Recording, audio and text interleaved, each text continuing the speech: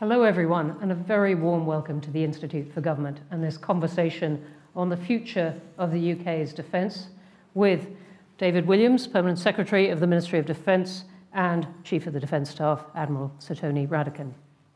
Before we dive into the many questions and aspects of this question, I'm going to just do a few housekeeping arrangements.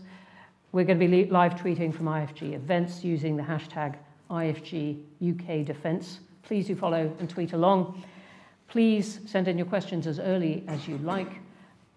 If you give your name and where you're viewing from, it's really helpful to us and helpful to me in sifting through the questions. You can post your questions in the panel on the right of the screen. We're going to have a video and sound recording on our website within 24 hours, thanks to the great IFG team. I'm Bronwen Maddox, Director of the Institute.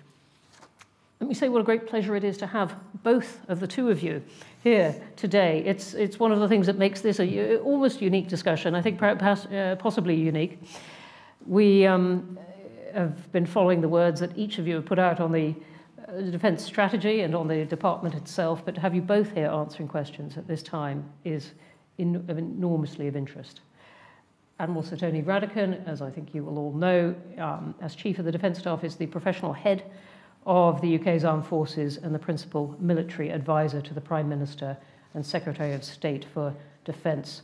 Previously served as First Sea Lord and Chief of Naval Staff when he oversaw much transformation of the Navy and has served in many appointments, including 3 tours in Iraq. I was interested, you're also a qualified barrister. I suspect are not going to be touching too much on that today, but you never know. David Williams was appointed Permanent Secretary at the MOD in April last year. Previously was second Permanent Secretary at the Department for Health and Social Care from the outbreak of coronavirus, which is some experience. And he has previously been Director General of Finance at both the MOD and the Department of Health. Very, very glad that you're both with us. You're both going to speak. And then I've got some questions, and there are going to be many here and many online. They're coming in already. Thank you for that. Welcome.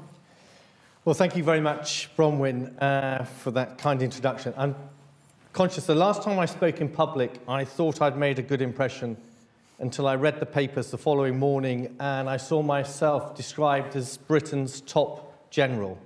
Hopefully I'll do better today. It's a pleasure to be at the Institute for Government. And it's perhaps a different kind of venue for a defence speech, but one that reflects the importance that David and I attach to reforming the Ministry of Defence to better support our nation's interests.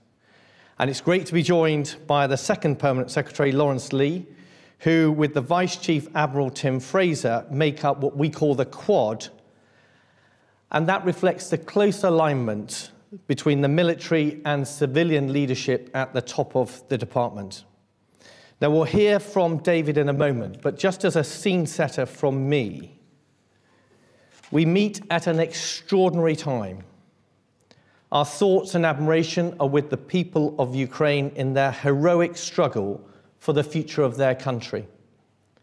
The scenes coming out of Mariupol and elsewhere are horrific, and the coming weeks will continue to be very difficult, but in many ways, Putin has already lost. Far from being the far-sighted manipulator of events that he would have us believe, Putin has damaged himself through a series of catastrophic misjudgments. He has failed to recognize how deeply the notions of sovereignty, democracy, and national identity have taken root in Ukraine. Like all authoritarians, he allowed himself to be misled as to his own strength, including the effectiveness of the Russian armed forces. And lastly, he has failed to anticipate the unity and cohesion that exists among the free nations of the world, here in Europe and obviously far beyond. His actions to date have done more to galvanize than divide and have shown Ukraine to have the one thing that Russia conspicuously lacks, which is real friends. What is very clear is that Putin is a weaker and more diminished figure today than he was a month ago. And conversely, NATO is stronger and more united today than at any time I can remember. Buoyed by this renewed sense of unity and purpose, Western nations like our own need to be taking a long-term view as we calibrate our response. Because Putin's actions over many years represent a concerted challenge to the rules and values that safeguard security and prosperity worldwide. But these challenges are not restricted just to Europe. As the world watched Russian tanks roll into Ukraine, North Korea continued ballistic missile tests, 11 just in the first 3 months of this year. Iranian-backed Houthi rebels attacked Saudi oil facilities, and China has continued to claim vast swathes of international waters in the South China Sea, building and militarizing artificial islands as they go. The West's response to Russia is being closely watched in Tehran, Beijing, and Pyongyang, but it's also being watched by a host of other countries, including the economic and demographic powers of tomorrow, all of which are considering their approach to the international system. The security of the 2040s and 2050s is being shaped before us today. So 1 year on from the government's integrated review, my premise is threefold. First, the threat we face is much larger than the future of Ukraine, important though that is. We face a sustained attempt to challenge and undermine the international rules-based system, here in Europe and elsewhere. Second, the British Armed Forces must be more active and engaged in the world, working with our partners in NATO and beyond to protect and advance the national interest and our shared democratic values. Third, this means defence has an even greater responsibility to deliver the integrated review, and we must work even harder to become an even more effective department. And that's why we're here today. This event is really the culmination of a conversation that has taken place between David, Tim, Lawrence, and me over the past few months about how the department needs to change in order to respond to the threats and meet the ambitions set out in the government's integrated review. It's not about more people or more money. It's about picking up the pace, responding to the government's direction by showing even more ambition and focusing on delivery. Because sometimes it seems we're more focused on governance, assurance, and balancing the books. Those things matter, of course, but they should be taken as a given, and certainly shouldn't come at the expense of our core role of looking after the nation's defence and security. With that, it's my pleasure to hand you over to David to talk through our priorities and some of the changes we have in mind. Thank you. Tony, thanks very much for that introduction, and Bronwen, thank you to you and the Institute for Government for hosting us here today. Tony's maiden speech at CDS last December was notable, at least in my mind, by acknowledging the existence of the Permanent Secretary in the Ministry of Defence. And today we're going one further by appearing as a double act. And in part, the reason why we're here together, Bronwen, as you were just hinting at the beginning, is the quite distinctive nature of defence.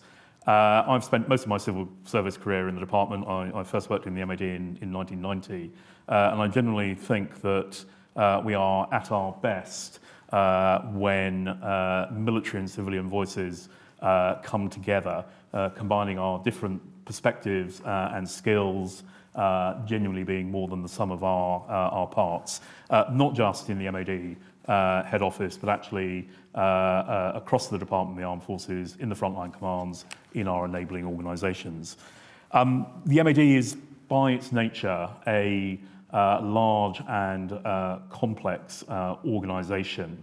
But I think given those circumstances, it's even more important that from the top, the leadership team tries to cut through some of that complexity, some of the bureaucracy, to provide a really clear articulation of priorities and what we want to see delivered.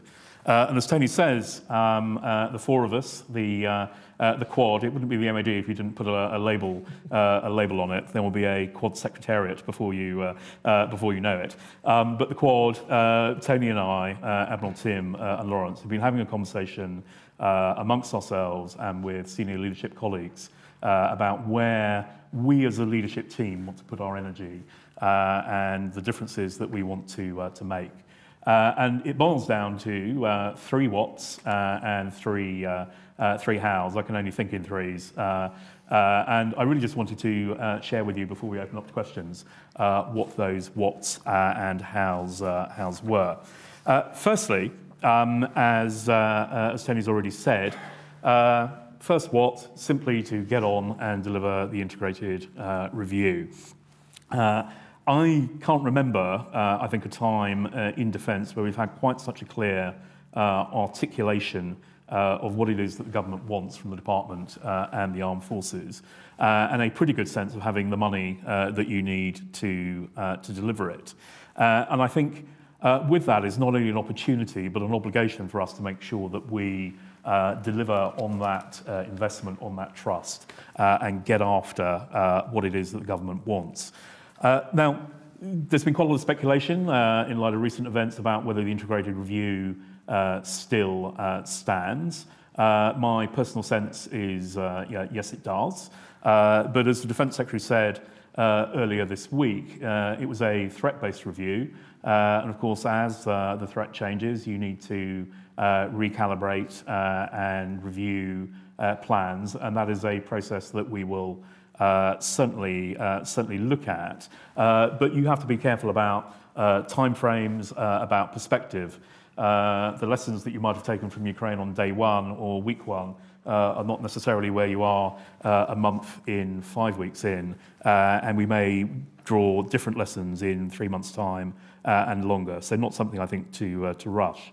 But in any case, for me, the IR, the integrated review, framed our sort of security context through that lens of a return to state-based competition. Russia was identified as the most acute threat to European and UK security, even if our calibration of the immediacy and brutality of that threat was possibly off.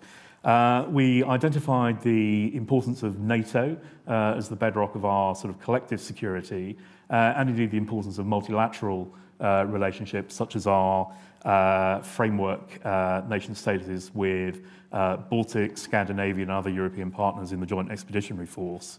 And that I, in the IR, the integrated piece, reflects the kind of whole of government and internationalised response that Tony's touched on to current events. I also think that, 1 year on, the IR's emphasis on the importance to Britain's national interests and international security of the Indo-Pacific stands up to scrutiny as well. It's no less an interesting or important area and region for us just because of events in Eastern Europe. And we've seen over the past year the successful Carrier Strike Group deployment. We've got the AUKUS arrangement. We've signed agreements with Japan on technology cooperation. And of course, like many, we are keenly interested and closely watching China's reaction to current events and what this means for both its relationship with Russia and its own worldview. Second up, the second of our 3 whats is about the support that we want to show to our nuclear programme in the MOD. Through the IR, that re-emergence of state-based competition underlines for me the importance of the UK's nuclear deterrence. And I think we have a clearer appreciation of our role as a nuclear weapons state than perhaps we have had for some time. Now, over the next 10 years, the UK's nuclear enterprise, defence nuclear enterprise, is going through a major programme of recapitalisation. The focus is on our, the transfer, the transition from our Vanguard class submarines to Dreadnought, but we're investing heavily in infrastructure, in our warhead program as well. None of that is easy. It's probably one of the most complex undertakings an industrial nation can do. And it's also, I think, broader than defence. Increasingly, we need to see this as a national endeavour that includes other government departments, includes our industrial partners, of course, and indeed important relationships with international partners, particularly the US. It's a national endeavour that we don't spend very much time talking about, quite often not very much time in defence, and the four of us want to change that dynamic. The third what really is about just sustained improvement in defence capability and defence output over the coming years. Now, lots of that is baked into the integrated review and the plans that we have that support it. Notwithstanding the book balancing point, which I absolutely get, the British taxpayer spends almost £50 billion a year on defence, and we owe them the maximum return on that investment. As an accounting officer, I am contractually obliged to say that one of my roles is to look out for the interests of the British taxpayer, and that's really, really important. But for me, it's more than that, and it links back to the integrated review and the government's ask of the armed forces, and indeed potentially to some early lessons from Ukraine, that there's a real priority, I think, for us on how we can improve the deployability of the armed forces, how we can think about increasing the lethality of our armed forces, a focus on integration, not just about how we are working with international partners, but how we are joining up across all five domains of defence. I think there is a premium on delivering new capability on time. Getting equipment that you can field and use is going to be really important, and a premium as well on assuring the availability and sustainability of that equipment, being able to access and use the equipment we've already got. Now, that's the three whats, and delivering on that is a pretty tall order. But we've focused on three hows that the four of us particularly want to focus our energy on. First up is a clearer focus on our transformation programme. Defence loves a good transformation programme, but it's not easy, and often I think we find that the early ambition is not necessarily seen through in delivery. So we are particularly keen to focus on one really critical area of transformation, and that's the Defence's digital programme. We need pace, we need urgency to ensure that all the component parts of our organisation can properly join up, talk to each other, integrate, and be more effective. For me, though, it's not just about the technology, important though that is, it's about skills and capability, it's about standards, it's about mindset, and it's critically about data, how we corral it, how we collate it, and how we exploit it. Beyond that clear focus on transformation on digital, there's a really important theme for us about acquisition reform. But for me, this is more about a programme of continuous improvement, thinking, I mean, that doesn't in my line mean a lack of ambition, but building on review programmes that we already have in place, but thinking again about skills, thinking about streamlining process, how do we get after new equipment that does what we need more quickly in a more agile way. In my first year back in the department, I've had 4 public account committees. All of them have been about some form of acquisition, whether that's equipment, infrastructure, or the services that we in the armed forces need. The second how is about organising for success. Senior civil servants, you've got to talk about structure and organisation and organisational design a bit. And it's partly about that, but of course it comes back really full circle to Tony's opening point about making sure that we are organised and fit for purpose against the more dangerous world in which we find ourselves and against the demands placed on us in the integrated review. That means creating a more focused head office that is better able to provide strategic direction to the rest of defence and critically support delivery by the rest of defence against what it is that we want to see. And I think getting that combination of direction and support is something that we are really keen to see put into practice. And we are having a discussion about how much smaller the word more focused means. But that's a live piece of work. Under our head office review, we're going to see a department that is on more of a campaign footing. We're going to see an enhanced role for Chief of the Joint Operations and the Chief of Defence Intelligence in framing the range of military activity, campaigning activity that we want to undertake in the future. And we're also looking at changes about how we draw together at the strategic level our industrial strategy, our relationships with key suppliers, and providing a clearer focus on the department's and the armed forces' contribution to the government's wider domestic agenda, whether that's economic recovery, levelling up, the strength of the union, and so on. I said it's partly about structure, because in the end, how we work together is as important, if not more important, than organisational design. And our third and probably most important how is about culture. How we leverage the enormous potential of our people, whether they're in uniform, whether they're civil servants, or indeed contractors. It's something that CDS spoke about in December when he set out some of the frustration of working in a system where it is hard to get things done, which is slow and often not as joined up as we need to be. Getting that right is about increased trust and transparency. It is about injecting pace and urgency. It's about being impatient with bureaucracy that gets in the way and doesn't add value.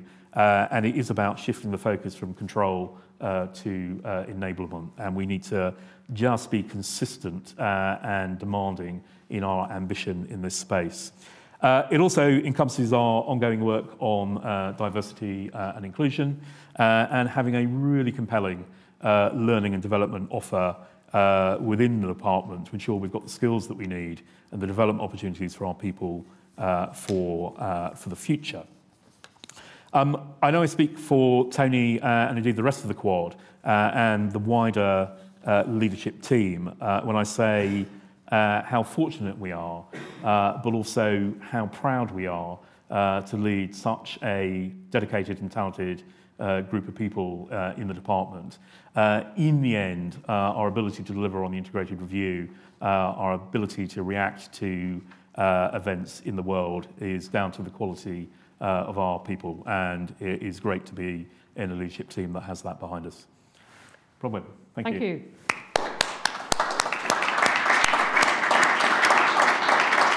Great. Thank you both very much. You've anticipated lots of the questions I was going to ask you, even the heat you get in Parliament about buying stuff that's out of date. We might come back to that. But I wanted to start with a point that you have both been given, in a sense, not an inch on, which is that the integrated review, now just almost exactly a year ago, is not out of date. Your job is to implement it now, and you pointed, as many have, that it puts Russia right out there as a threat. Has nothing changed because of Ukraine? Do you want to go first? Yeah. So I think we will have to look and explore and understand what the events in Ukraine mean and what impact does that have on the integrated review. And I think that's perfectly fair. I think it would be insane not to have the humility or the curiosity to look again at what we can learn from what's going on. But I think if you also step back, the integrated review was far more than just a security dimension. So I think the clarity of it being a traditional review alongside foreign policy and security, but it also included prosperity in the economic agenda. It reflected that we're in a technological age. It also reflected other issues such as climate change and health security. So it was a compendium of big things, and that's where security was placed alongside. I think if you then look at some of the big macro points, it rightly identified Russia as an acute threat. it reinforced that the way that we best protect our national security against that particular threat is through collective defence, and we're in the world's most powerful military alliance called NATO. And then it also reflected the importance of nuclear. And as David said, the sharpness that is maybe coming to the nuclear debate at the moment, and therefore so those aspects, I think, remain very, very strong.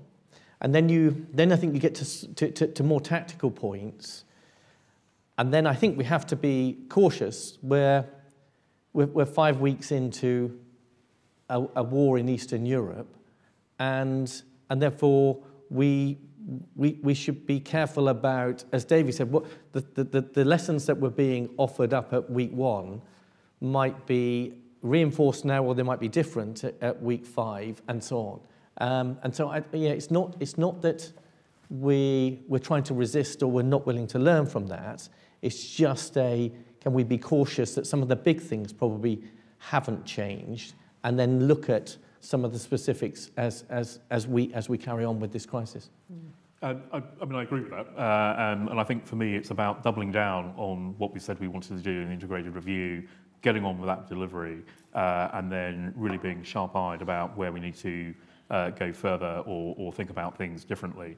I don't know how it's going to end in Ukraine, but even with what you imagine will be President Putin's disappointment in the performance of his conventional forces, the range of capabilities that he has at his disposal, an unpredictable and disappointed Putin feels to me a dangerous one. And so that calibration of the threat, I think, is something that we absolutely need to be alive to. And just on that perspective point, yes, 4 weeks ago, I was getting questions about whether we need to change our plans and invest in more armour.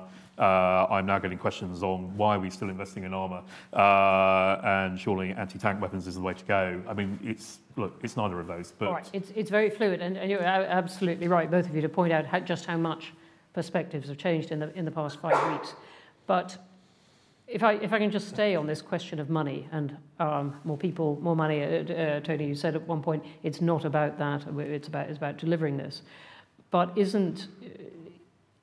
I can't be the only one who read the integrated review and thought Britain does not have the money to have the place in the world that it wants, that all the things described in the integrated review represent an enormous amount of spending if done properly.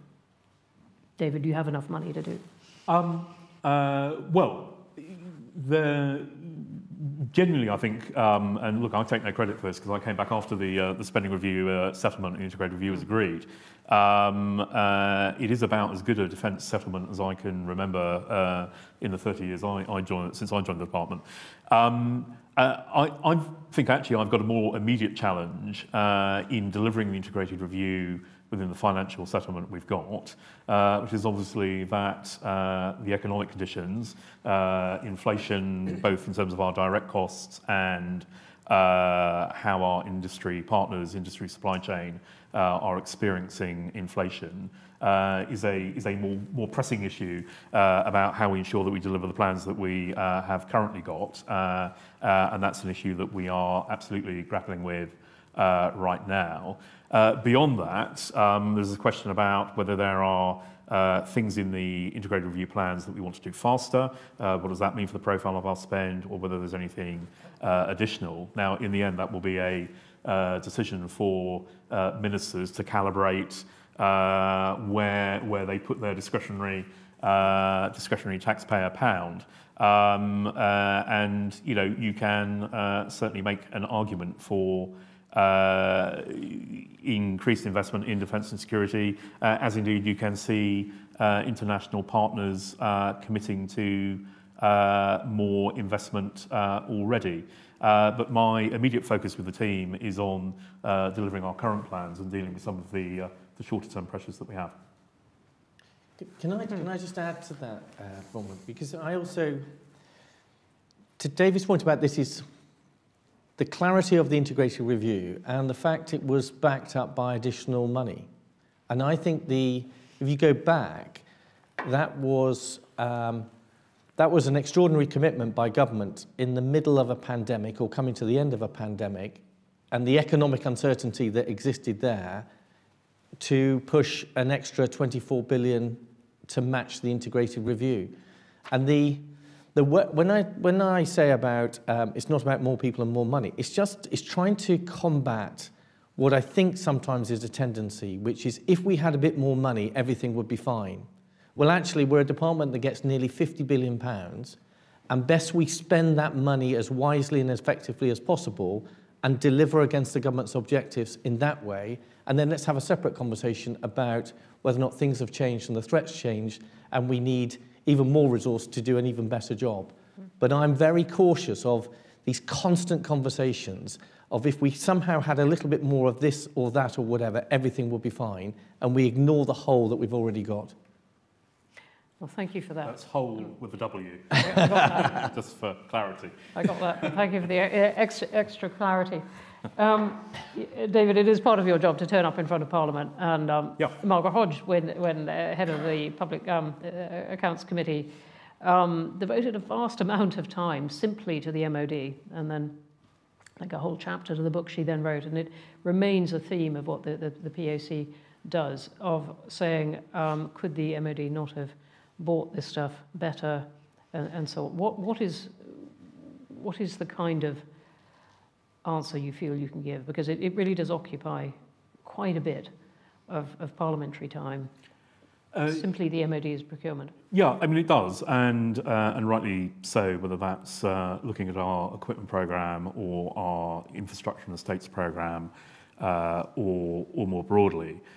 Firstly, I think we aren't good enough at getting out what it is that we actually do well, and we deliver the vast majority of our equipment contracts on cost and on time. The Defence Equipment Support Organisation delivers year-on-year efficiency in its activity. It's let something like 4,500 contracts in the last 6 years. The challenge is in those relatively small number of high-profile, but also really important, complex technological development programs, which are at the heart of the capabilities that our services need. And it is, genuinely a difficult undertaking, both in terms of government activity and the ask that we place on industry. And it's something that actually our international partners find equally difficult. So I think the nature of the ask is very hard. That doesn't mean that we don't need to get better at it. My point about continuous improvement is that in this area, I'm not particularly a fan of wholesale review or a fundamental review of acquisition. We've done about 13 of those in the last 30 years. What we need is some space to get on and get the basics right. It's about improving our skills, whether that's commercial skills, project management skills, program delivery skills. It's about improving our cost forecasting. It's about improving the way we let and manage our contracts. So having some space to do that rather than throwing it all up in the air and coming back with a new organisational design. But in the meantime, we're not buying stuff in the way that we need to. I think there's also, just back to my previous remark, we are adjusting to a world in which there is higher inflation than many of us have been used to for some time. That really, really puts a premium on timely delivery. Time is now literally money. So thinking about how we streamline our processes, whether that's in approvals, how we think about bringing in equipment early and then developing it through life. What you don't want is something that takes longer than you think it's going to take. And that is quite a change in our outlook. Okay, thank you very much for that. I'm going to go to questions now. There are lots. There'll be, I think, a lot in the room and lots online. Thank you for sending them in. There's a big geopolitical block and quite a lot about procurement and things. Let's start in the room. Here. Sam Coates from Sky. So Tony, if eventually we get some kind of peace settlement in Ukraine, it's presumably going to have to involve some kind of security guarantee. Can you give us any sense of what that might look like? Is it kind of NATO light, or is there a different model? Is there anything that you can tell us about where we might end up, since we're talking about the future and British commitment on troops or money? And David, you mentioned China. If China did to Taiwan what Russia's doing to Ukraine, do you think we have seen the kind of blueprint that the West might use to challenge China, or do you think that perhaps there would be some kind of different model to try and deter and discourage China from doing that? So I think it's very hard to answer your question with specifics, because particularly at this point in time, particularly given the range of potential outcomes and what those precise security structures might be. But I think what we can say is that the UK support and the commitment to Ukraine is enduring. And I think the fact that the UK was the first to recognise Ukraine's independence in 1991, then you had Operation Orbital in 2015, where that closeness with UK armed forces and especially our land and maritime forces with Ukraine, and how pivotal that has been in terms of our continued support now, and then rightly that support continues into the future. So I anticipate that the UK will feature strongly in terms of continuing our support to Ukraine, and especially the military support to Ukraine. And we'll have to wait and see as to what is the precise security architecture that fits into. Thank you. Let's go here in the front. Sorry, you go to answer. I thought you'd waved away. Sorry, so please go ahead. I think as Tony set out, I mean, for me, the key features are the response to Ukraine has been, one, a very high degree of international unity and resolve, and I think that is going to be something for China to think about. I think it's about the full range of instruments of response, including sanctions, economic measures, and whilst my guess is, Putin will have priced some of that in, I would be surprised if he's priced in everything that has been done, and I think that would be something that the Chinese will be reflecting on. And then there's the range of what practical military assistance you can give, not only live in the event, but back to our training activity with Ukraine since 2015, actually in advance. And in anything particularly around Taiwan, clearly where the US positioning is on that is going to be absolutely key. Thank you. Larissa Brown from The Times. CDS, can you tell us how worried you are about sort of Putin's next moves? Do you think he'll still try and take Kyiv? And also, to what extent do you think there is a mutiny in his armed forces? And is that among the senior ranks, or is that sort of the lower ranking soldiers?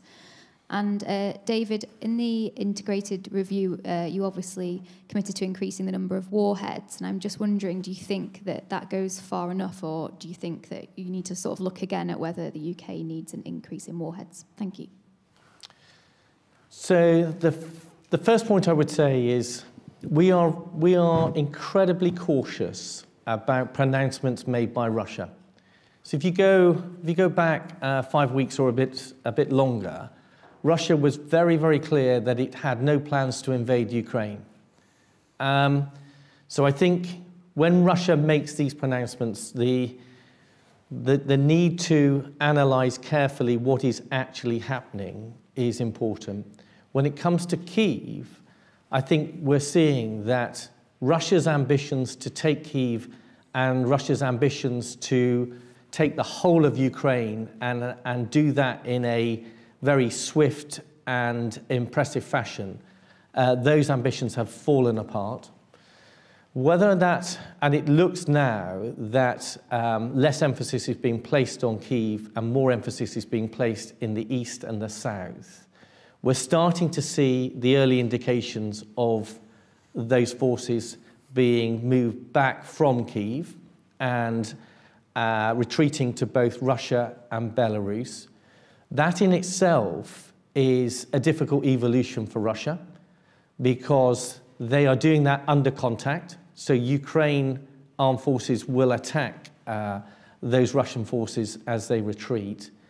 And then I think that we have to wait and see to see how that materializes and how that shapes in the future. And I'm trying to think that your second point was mutiny. And yeah, so I maybe it's a naval officer in me that sort of twitches when people say mutiny. Mutiny is a strong word, so I think we are unsurprisingly seeing disquiet at all levels within Russia's armed forces, but how substantial that is, we still have to wait and see. So you've seen it at the most junior level, which is shocking in a professional sense, that Russian officers might take people into combat and those people don't even know that they're going into combat, which seems an insane thing to do professionally, and it's a morally bankrupt thing to do for any individual.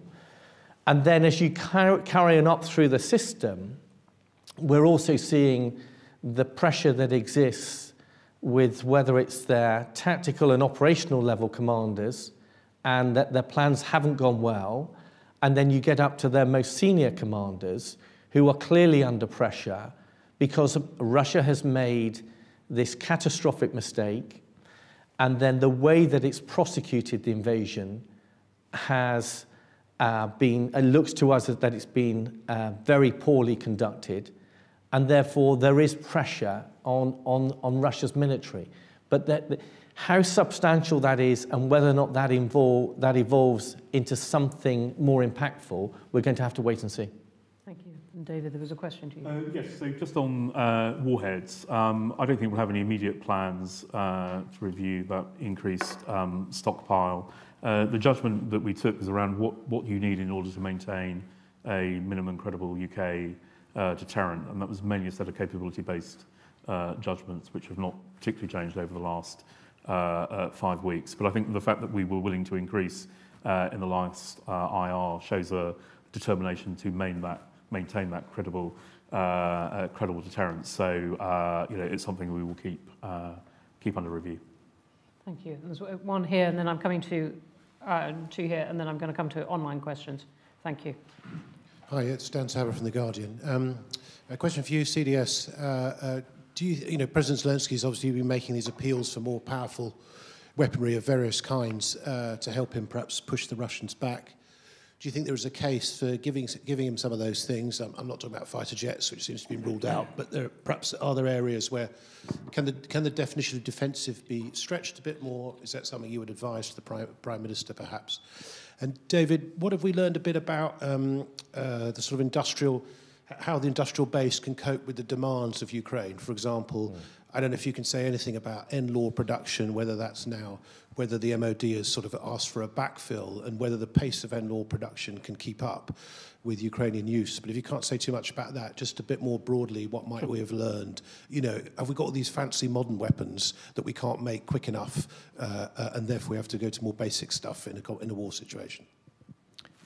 So I think the simple answer, Dan, is it's constantly under review. So the UK was the first European power to provide lethal aid. And then you saw, as part of this extraordinary and impressive reaction by the world, whether it was in the economic sanctions or in the social, political, cultural space, the world's reaction.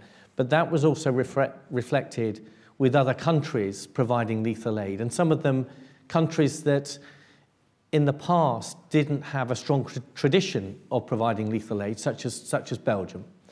And I think what is significant is that the UK, it was the Defence Secretary a couple of weeks ago that held an international donors conference that looked at both lethal and non-lethal aid. The second of those conferences is going on today with over 20 nations, again looking at the problem to say, is it more boots? Is it more ration packs? Is it additional fuel? Is it ammunition? Is it defensive weapons? Well, how far do you extend that phrase, defensive weapons? And what actually would have an impact in Ukraine. What can the Ukraine armed forces absorb? Because we've got to remember that they're in the middle of a war. And I think that's where we've got to be sensible, because there are some things that you might want to provide over the next 30 or 60 days, because they can be instantly used. And then when people talk about some of the more sophisticated capabilities, sometimes people skip over the fact that you might need to have quite a long training program, and actually might then need quite complicated support arrangements. And so the whole thing is under review. And the piece I would emphasise is, just a couple of weeks ago was the first International Donors Conference, the second one today. Both have had over 20 nations, and it's the success of those, and then how we keep these flows going. And look, on the supply chain, I mean, as you'd expect in terms of the immediate activity, yeah, I mean, yes, we're engaging closely with key suppliers about their ability to ramp up production of particular munitions and other equipment, both to allow us to continue supply into Ukraine, but also to help us and other partners replenish stocks where we have been passing on existing equipment. But I think in some ways the more interesting sort of question behind it is really one around national resilience. And I think there are questions for us. It goes to my third what, actually about how we are sizing stockpiles for some of our key weapons and munitions. And I think that's probably an area where we will want to invest more in future. I think it also goes to just the way in which we routinely buy some of these weapons, where you have a sort of a boom and then we sort of sit on the stockpile and not much happens.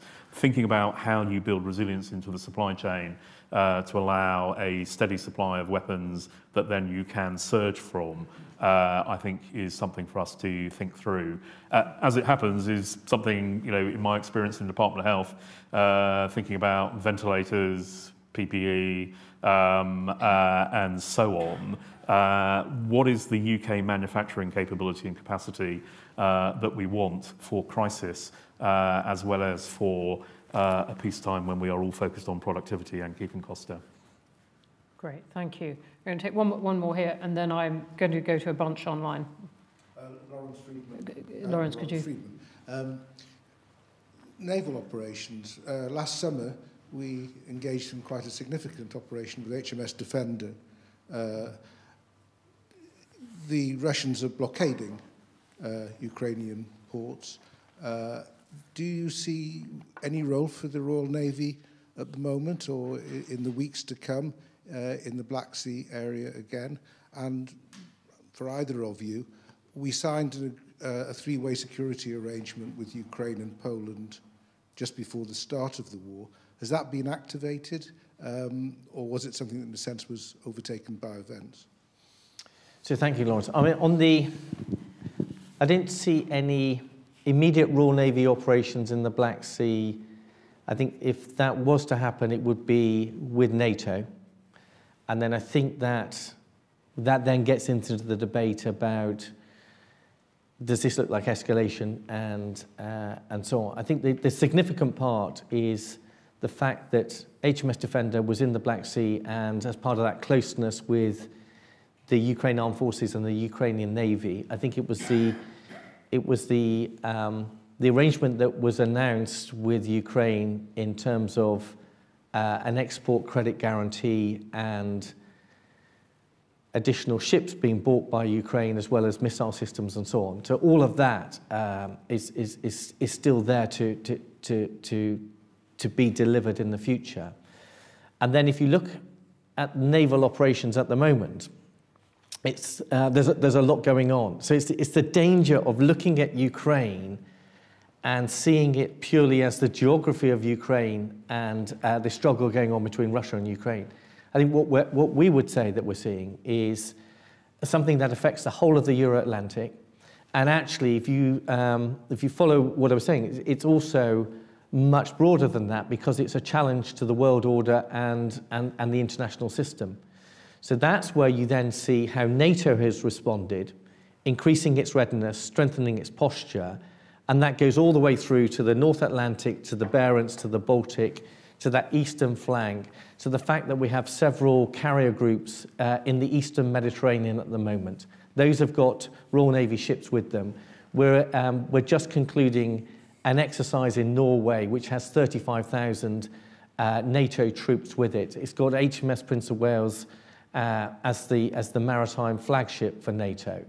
So all of the UK armed forces are involved in a wider sense of the Euro-Atlantic security, and then there are some specifics in terms of which might be more prominent as being directly connected with Ukraine.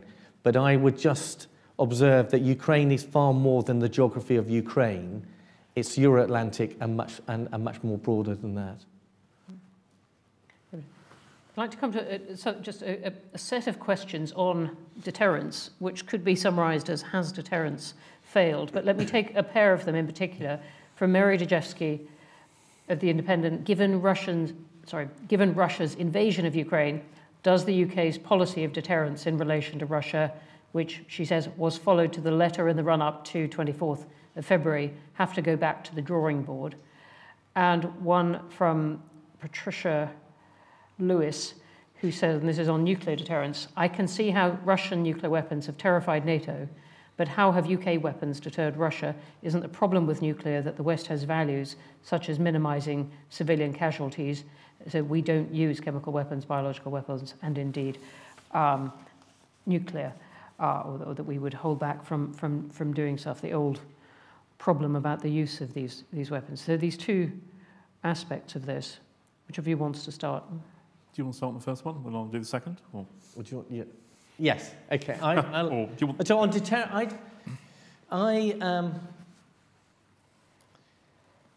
so I'm wary of, so deterrence failed in terms of the deterrence of Russia going into Ukraine. But the deterrence model, again, is much broader than merely Russia and Ukraine. And so our messaging, what the world was saying, what was being projected to Russia ahead of the invasion was incredibly clear. It talked about the economic impact. It talked about the political, diplomatic, the fact that Russia would become a pariah state. And there was clearly Russia miscalculated, because I think Russia, in its mind, thought that the world response would be closer to the one that it experienced in 2014 with Crimea. Now that, you can view that as a failure of deterrence. But if you look in a more broader sense of what are we trying to, we're trying to deter Russia behavior more generally.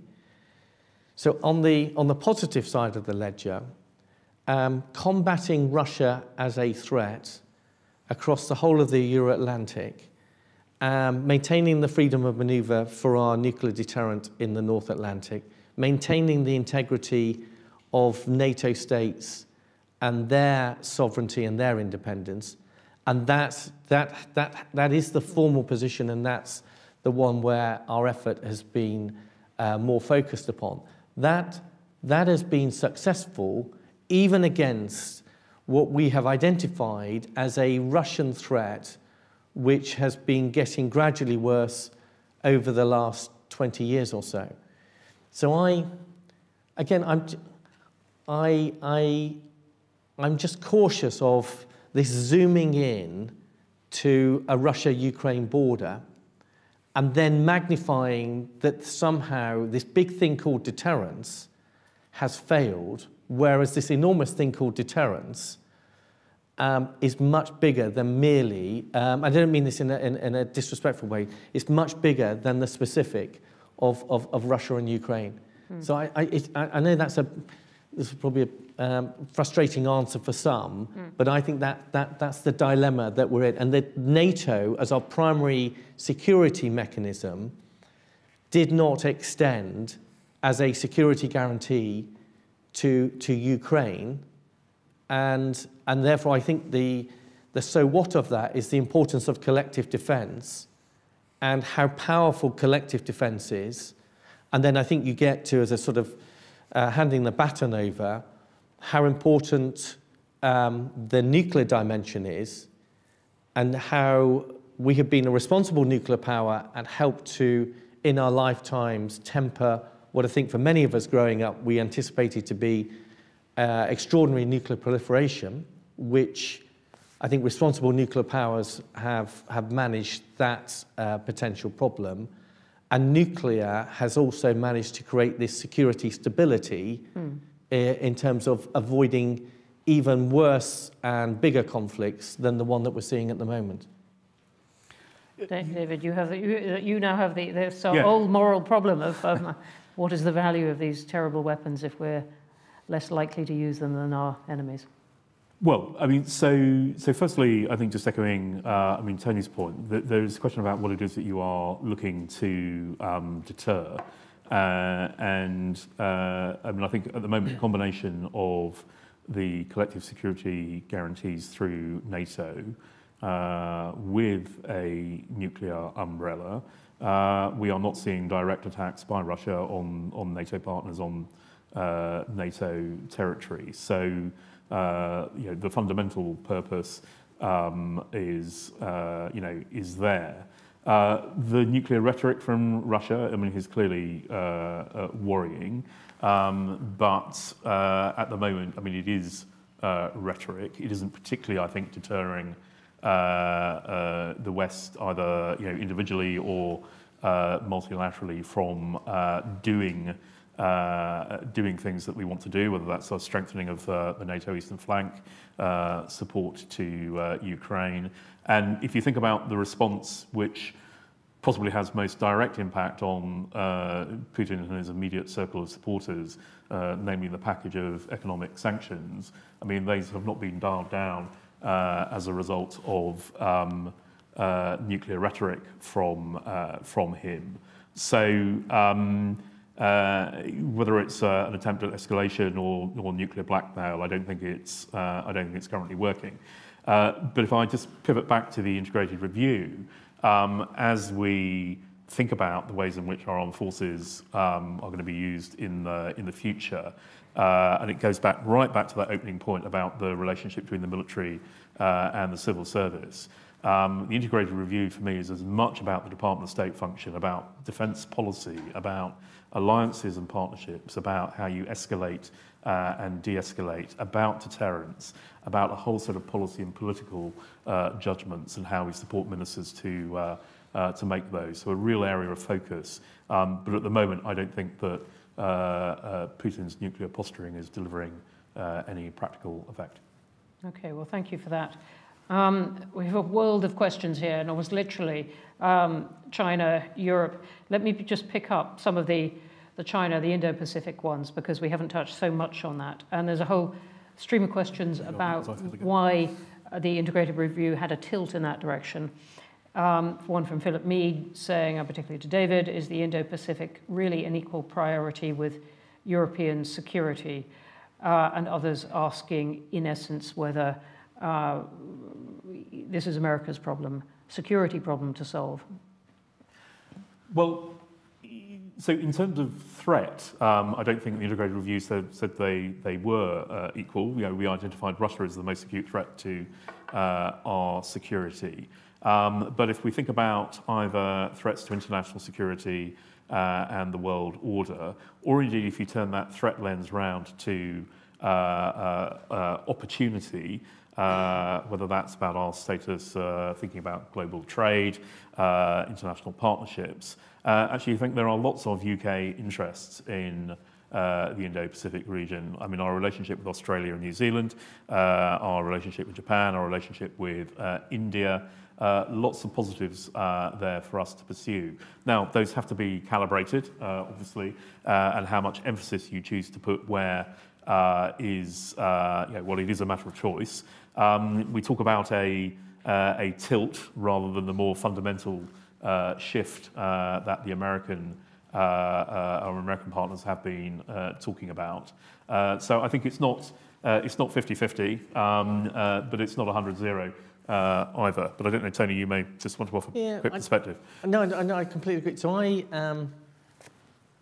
it was this slightly strange word, tilt. So I think it was an honest piece.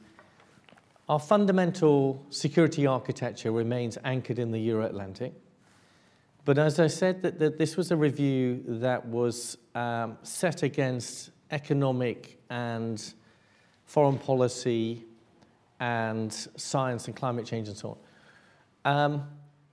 I with the head of the Air Force, accompanied Ben Wallace as Secretary of State, where we went out to the Indo-Pacific ahead of the carrier going into the South China Sea and so on. And it was a reminder that we are a P5 nation, and with that go much broader responsibilities than simply the Euro-Atlantic. We're the 5th largest economy in the world. We have nations that want us to be involved and want us, whether that's in an economic sense or in a leadership sense or in a security sense. And then when you look at it, when it comes down to resources, it's, we're shaped for the Euro-Atlantic, and then we already have some responsibilities in the Indo-Pacific, the Five Powers Defence Agreement. We've got our relationship with Brunei. We've got some longer-term relationships that we've always had. We've now got AUKUS.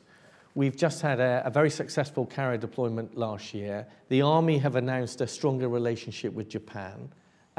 These are things that we can do from within our existing resources on our inventory.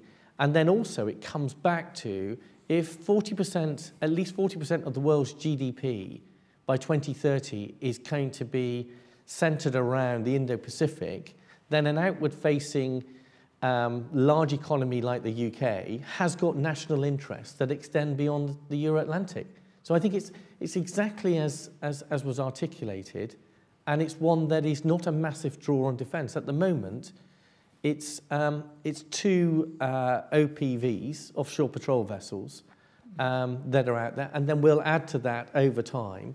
And again, there'll be periodic points where we will exercise more strongly in the Indo-Pacific, but it's not something that is leading to an imbalance elsewhere. Mm. We're going to have to draw it to a close there. There are some fascinating questions here, and I wish we could get into all that about, indeed, procurement, about ships, about the nature of a security guarantee that the UK might offer to Ukraine if that is part of the solution, all kinds of things. I'm simply going to throw in one last one. You're allowed to give a one-word answer. Does the tank have a future? Someone has asked. It's prompted, obviously, by all these pictures we're seeing and one-word on the answer, news. yes. Fine. David? Yes. Fine. Okay, there we have it. Thank you all for terrific questions in the room and online. I wish we had much more time, but we don't. And thank you both for coming here today and coming together.